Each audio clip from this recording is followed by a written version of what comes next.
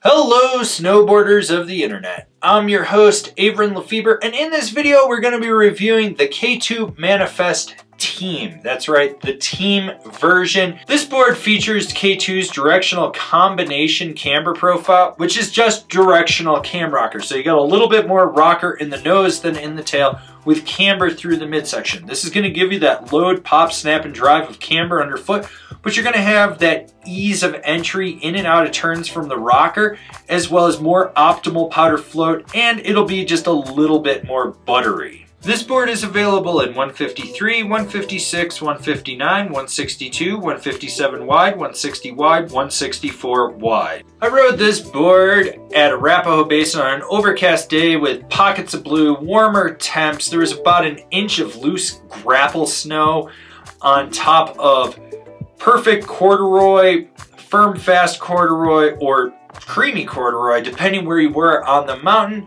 and I rode it with my Rome Black Label bindings and my K2 Thraxis boots. So the flex on this board does come just past a middle of the road all mountain, but there's clear defined flex points that add some freestyle flair to this board. So what you get is a smooth, consistent flex from tip to tail. So from tip to tail, it's just smooth and consistent.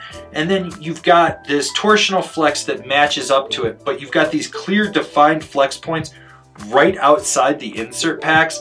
And that's where that freestyle flair really comes into it on this board. Now, for the most part, this board is stable. You get a little bit of chatter out in the tips, but it mostly dissipates before it hits underfoot. So you're not really feeling that. And the center of the board, unless you're straight lining through like a chundery mogul field of death, you're not gonna feel it. It does such a good job of dampening. It's damp where it needs it to be, but it's still lively where it counts. It's one of those boards that you're like, oh, I can handle this going this speed, it's gonna be fine. If I push it up a little bit higher, gotta bend my knees more, or if I'm being a little bit more laid back, I'm not gonna feel shit. That's the way to look at it with this deck. The snap on this board is just easy. Predictable. You load that camber up, it activates that rocker section, and it reacts. It rebounds the way you want it to. It's very predictable. You understand that you're going to have more than enough to ollie off a cat track, launch a side hit, pop over a slow sign. It's just that reactive and that predictable. You never have to contemplate if you're going to make it over something or off of something. It's just solid and it's easy to load. It doesn't really fight you, but it does react when you let it so that you rebound and get more pop. Those clear, defined flex points outside the insert pack make all the difference in the world when you butter with this board. You're gonna press into them. You're really gonna just start leveraging your weight, and you're gonna feel that rebound and fight of the board coming into play, and it's gonna want to. And if you just keep leveraging your weight outside it, you're gonna notice that you've got this just optimal, huge sweet spot in the nose and the tail to lock into butters. And once you've basically engaged that rocker section, the sky's the limit on what you can do. You can swizzle and sizzle till your heart's content. You just need to make it through the flexing of those flex points to get it to engage. And when you do, like I said, it makes all the difference in the world. It's fun, it's easy once you understand that, to just do any kind of butter variation, whether you're in soft snow, creamy snow, or a firm groomer. There's a smooth, nimble, and responsive edge-to-edge control on this board. It just rolls in and out of turns with such ease. And you notice those clear defined flex points and the overall flex and shape and camber profile of this board work in conjunction to really let you dial your turns in. You're able to engage outside that front foot, but it steers more from the middle through the tail if you're really driving a hard carve. If you want to be laid back, you can ankle steer underfoot and it's fine.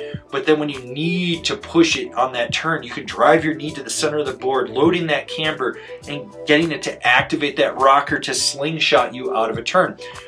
Mellow, easy setup turns, medium level carves, or those deep, hard, aggressive carves. It covers all bases with this board. You really feel that it wants to be on edge and it really wants to drive. Who's this board for? The all-mountain freeride guy that likes some freestyle flair. So I've ridden the regular Manifest and it was okay. It was a snowboard that did snowboard things. It didn't really stand out as being this end-all be-all, but this board is lighter.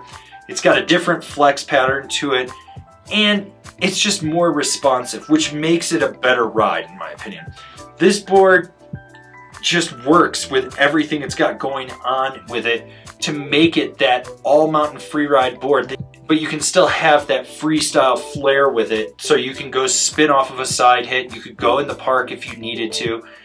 It's great. This is just a good board through and through, and I think it's going to be one of those seminal sleeper hits with the people that understand who this is actually for. Comparable boards: the Jones Flagship, the Capita Mega Mercury, the Yes Standard. Binding recommendations: the K2 Lean AT, the Now Select Pro, the Rome Katana. This has been my review of the K2 Manifest Team. Do you agree? Do you disagree? Do you own one? Are you going to buy one?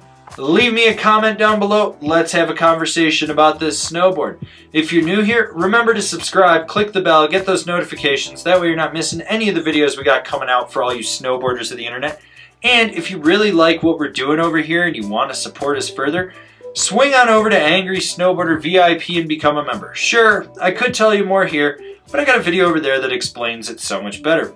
As always, I've been your host, Avran LeFeber, and I'll see you in another video.